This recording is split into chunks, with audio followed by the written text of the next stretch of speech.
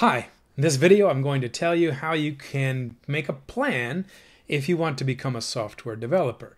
My name is Shad Sluter and I teach software development at Grand Canyon University, which is in Phoenix, Arizona. Let me share with you some of the things that you should have on your checklist if you're looking for an education and you want to become a professional software developer. First of all, let's ask the question, so where are you going to work with this degree? Who are you going to work with? Everybody essentially needs a software developer. Look at this list. If you were to search for companies that are hiring programmers, software engineers, software developers, any of those titles, you're going to find that technology companies are not the only ones. Okay, so you came to this video not asking about, can I get a job? The answer is yes. The question is, what would I learn or what should I start with? So let's take a look at the plan that you would use if you were enrolled in the degree that I currently teach. So this is something that I speak from experience. So we essentially have 3 languages that students learn. You could pick any one of those 3 if 3 is too much. But for our degree, this is your plan. So C# is one of our software specialties. So we teach you the basics of C# from the very beginning hello world to developing a full stack application. Along the way, you learn object-oriented programming because really you need to become an expert in a language before you can apply it to solutions. So this is not just coding, this is architecture, this is security. We teach you all kinds of plugins and things along the way, so when you're done, you'll have real-world projects. So what are some of the things that we would support that with?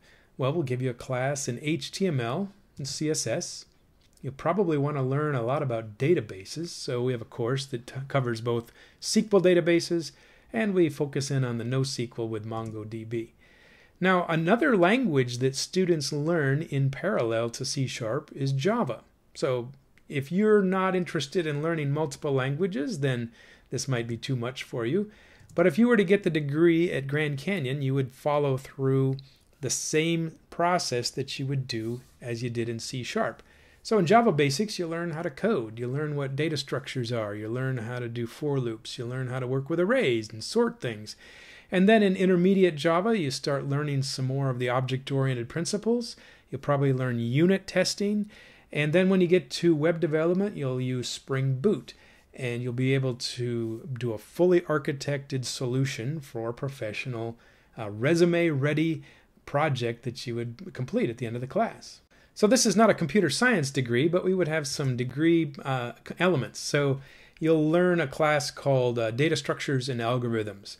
So you're going to learn what arrays are and hash maps and sets and sorting algorithms and binary trees and all the theory that prepares you as maybe for those technical interviews where they give you some hard problems to solve using algorithms. In this course, you're also going to have a cloud computing course. So students will be able to host applications on Azure as well as Google Cloud and of course Amazon Web Services and another called Heroku. So in this course you learn the deployment process of taking a web app and a database that goes with it and pushing it out to scale to millions of users. Another segment of the computer science curriculum that you would get in this degree is with operating systems. So more theory on how memory is managed, how we can have threading, how processors work, a little bit of digital logic. And so this is from the computer science world, but it's enough for you to become aware of how your software is compiled and run. So in project management, you kind of learn from the business side of things of how to make a team work, how you can work with the agile programming methodology. What is a scrum? What is a sprint? How do most software developers work in teams, in other words? And so we want to send you out into the world with kind of adult knowledge of how you're expected to behave and work with teams. Now let's go back up to the top, and I'm going to put application security in here, because if you can build an app and it can be hacked, then of course you haven't really built that app the way you should have. So there's lots of security issues, and so we cover what we call the OWASP top 10 of application vulnerabilities. So this will help you avoid things like cross-site scripting or SQL injection attacks, or how to manage tokens and sessions in your application. So security with encryption and all the other features that go with it is something that you become aware with after you've built a few apps. And so even though I showed it as a high priority on the list, it has to come kind of after you've learned to be a developer. Now let me add the other item called front-end development. And so some of the words that you might find in this technology world are React or Angular or Vue. These are all JavaScript frameworks that work on the front end. Now just one more thing at the bottom here, we're going to have mobile application development. So that is an optional part of the degree. So 1 and 2 and perhaps even a third to make you an app developer. Now you might ask yourself, wow, how am I going to accomplish all this? Well, the degree takes 4 years. So if you're not interested in doing 4 years of work, you might search for something besides the university that is offering you all this education. You won't find it at a lot of schools. Most places are trying to push you into computer science or software engineering, which is slightly different.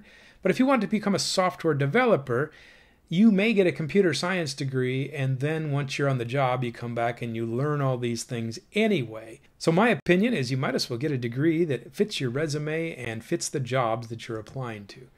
So this is kind of a shameless plug for where I work, but if you look at this university, Grand Canyon University, we have a specialized degree called software development. And you can see all of the course numbers and the titles here that I just referred to a minute ago. So let's say you don't want to spend all that time. You want to maybe bring it down to a boot camp experience. After all, boot camps are supposed to get you jobs quickly. What would you learn compared to a university degree if you signed up for a boot camp? So boot camps are typically 1 semester, and they're not all the same, but broadly speaking, you would learn 2 things in a lot of them. So front-end development is a popular boot camp theme. So you would learn a class on HTML and CSS and probably a framework in JavaScript like React. And that might be enough to get you started with a job, and then you can rely on your employer to do further training and experience. So my opinion on boot camps is that they're very short and expensive and just enough. So essentially what you're buying when you get a boot camp experience is 1 semester of a university degree. Now, a very economical and actually quite impressive list of courses that I've noticed is that community colleges typically focus in on practical experience with programming. So a community college typically is 2 years. You get an associate's degree. However, in Phoenix, where I live, the community colleges here are offering a 4-year degree, which competes very well with the school that I teach at. So if you were to narrow down the essentials, what would you learn? You would pick a language like C# or Java maybe, and you would go from beginning to web development. You would learn the basics of databases, some security, and probably some data structures. In my opinion, that would be a good degree, and you would be well prepared to work in many places. Additionally, the cost is very effective at local community colleges. So check the school that's close by to you. It's supported through tax dollars, and you might as well take advantage of it. Now, all of these courses can be taught online, so you don't have to go pay tuition to where I teach or to your community college. You can go find everything that I just showed you on YouTube. As a matter of fact, if you go to studycoding.org, where I post a lot of my courses, you could get the same material. However, you're not going to get help from me like you would if you were in my classroom, and you wouldn't be able to learn from your coworkers. So for the next video, I'm going to show you maybe some advice on how to choose a degree looking at the course list at the university that you're interested in. So if this is interesting to you and you want to become a software developer, you can either enroll in one of the schools that we'll talk about, or you can look at my tutorials that are available online at studycoding.org. And of course, don't forget to subscribe and come back, because this could be a great help to you in your career.